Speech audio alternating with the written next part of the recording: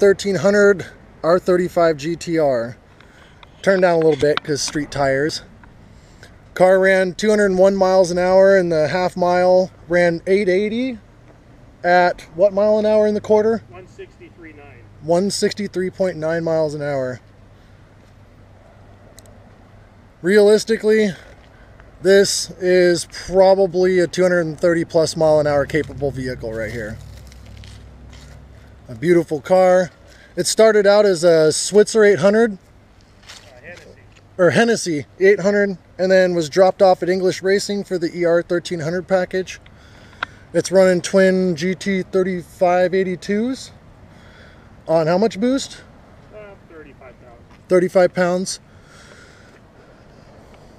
What does it turn down to right now? We'll probably run it about 1,000. Okay. So yeah, this should be fun. Perfect highway for it.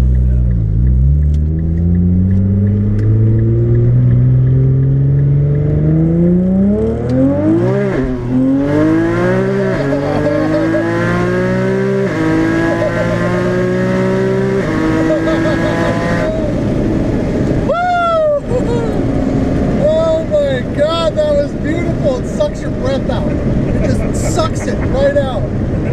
It still cracks me up. Oh my god. I've only felt, I think 900 horse is about the most I felt. Like it actually strains your neck. To hold your neck forward takes effort. Oh my god, yes. This time I'm ready to see the speed. So that's what we'll do. We'll go back down. We'll go the same way. Yeah, no, I hear you. I don't like going that way. People pulling out a hatch and whatnot. Yeah, but it's good. There's no, at least you can see if there's cops. Oh yeah.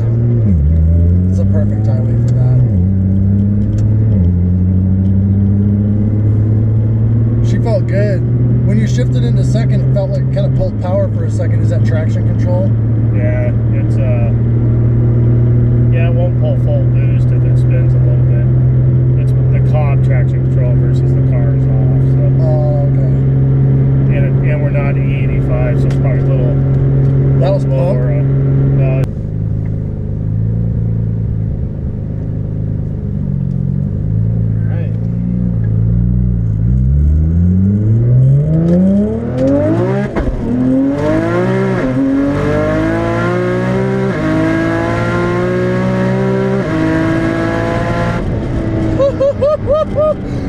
Yes! Yes! Can never get enough of that ever in a million years.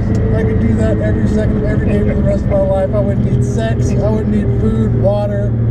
Just boost. And more boost. And the smell of corn. I love it. Oh my god.